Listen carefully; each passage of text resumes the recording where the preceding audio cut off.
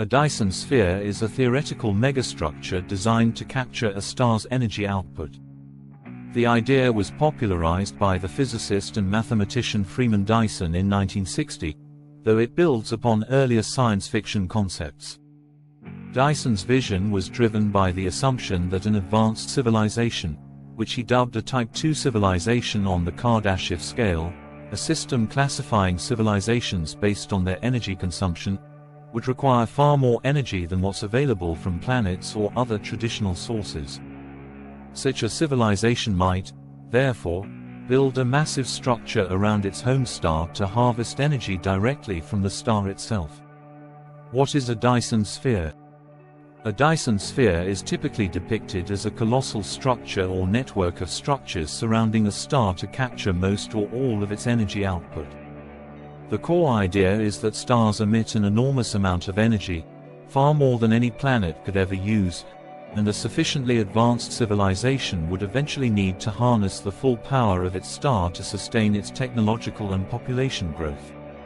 There are multiple variations on how a Dyson Sphere could be built. Dyson shell. This would be a solid, continuous shell encompassing the star at a certain distance, absorbing most of the star's energy output. While often featured in science fiction, it is widely regarded as impractical due to the enormous material and structural challenges. Dyson Swarm. This is considered a more feasible concept, where a vast number of independent satellites or solar collectors orbit the star in a dense formation, each capturing energy and transmitting it wirelessly to collection points. This approach avoids the material stresses of a solid structure. Dyson Bubble. Similar to the Dyson Swarm but composed of lighter, solar sail-like structures that maintain a stable distance from the star using the pressure of sunlight itself. This would be a more dispersed formation. The purpose of any Dyson Sphere is to harness an enormous amount of solar energy, which could then be used to power everything from planetary needs to advanced computing, interstellar travel, or other megascale projects. History of the Dyson Sphere concept. Although Dyson formalized the idea in the 1960s, the concept of megastructures around stars first appeared in science fiction. In Olaf Stapledon's 1937 novel Star Maker, he described advanced civilizations harnessing the power of stars. Dyson later proposed the idea in a more scientific context in his paper, Search for Artificial Stellar Sources of Infrared Radiation.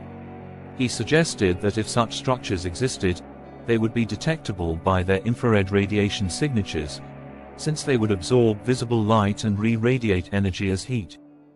Dyson's proposal was part of the growing interest in the search for extraterrestrial intelligence, SETI. He speculated that advanced civilizations, needing enormous amounts of energy, might build such structures, and we could potentially detect them through their infrared emissions. How would a Dyson Sphere work?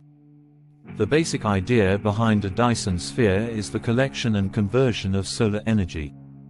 Stars radiate immense amounts of energy. Our Sun, for instance, emits approximately 3.8 times 10 to the 26 watts. Capturing even a fraction of this energy could power a civilization for millennia. In the case of a Dyson Swarm, each solar collector would gather energy and transmit it, possibly via microwave or laser, to receiving stations, either on planets or in space, where it would be stored or used for various applications. The energy could power entire worlds, massive computing systems, or large-scale space exploration efforts. Challenges of energy transmission. One of the key challenges would be transferring the energy from space-based collectors to where it's needed, such as a planet or space colony. Wireless energy transmission over long distances is an area of ongoing research. Potential solutions include microwave transmission or laser beams, though both have technical and efficiency limitations. Practical challenges and why it may not be possible. While a Dyson Sphere is a compelling idea for energy generation, there are enormous practical and engineering challenges, material limitations. The sheer amount of material required to construct even a Dyson Swarm would be astronomical. To build enough solar collectors to surround a star would require mining entire planets, moons, or even asteroids. A solid Dyson shell, meanwhile, would require more matter than likely exists in the entire solar system. Structural integrity. For a Dyson shell, even assuming it could be built, keeping it structurally stable would be a nightmare.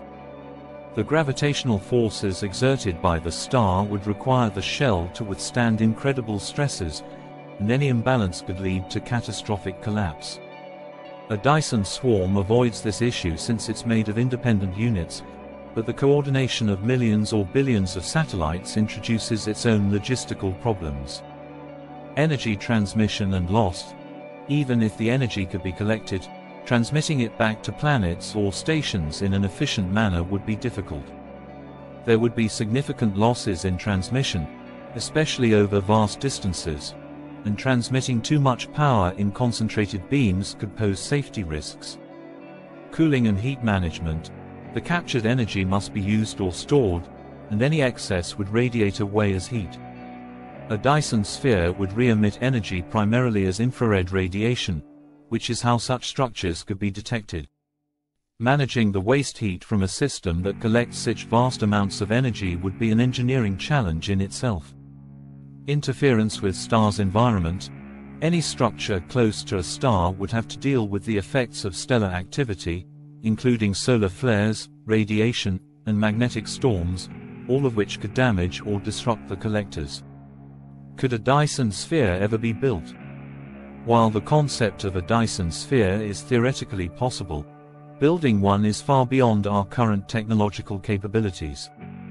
However, there are some speculative ideas for how such a project might be undertaken by a highly advanced civilization, automation and self-replicating machines. One of the more feasible approaches would involve creating self-replicating robots or machines that could mine materials and construct solar collectors on their own. Once set in motion, such a system could exponentially increase its construction rate, eventually forming a Dyson swarm over many decades or centuries.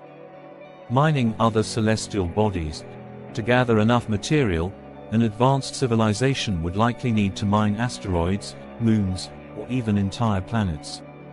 Some proposals suggest dismantling planets like Mercury, due to its proximity to the Sun and metallic composition, to create solar collectors. Despite the challenges, a Dyson sphere remains one of the most intriguing and extreme possibilities for future energy solutions. Detection of Dyson spheres, a tool for SETI. One of the reasons Dyson proposed the concept was as a means for detecting advanced alien civilizations. A Dyson sphere would block out a star's visible light and re-radiate the energy it captured as infrared radiation. This means that, theoretically, we could search for stars with unusual infrared signatures that don't match what we would expect from a normal star. Dyson sphere detection has become an ongoing area of interest in SETI.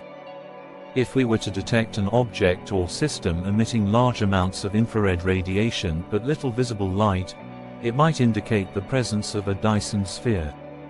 The Dyson sphere represents one of the most extreme forms of technological speculation, pushing the boundaries of what is possible for energy capture and civilizational advancement.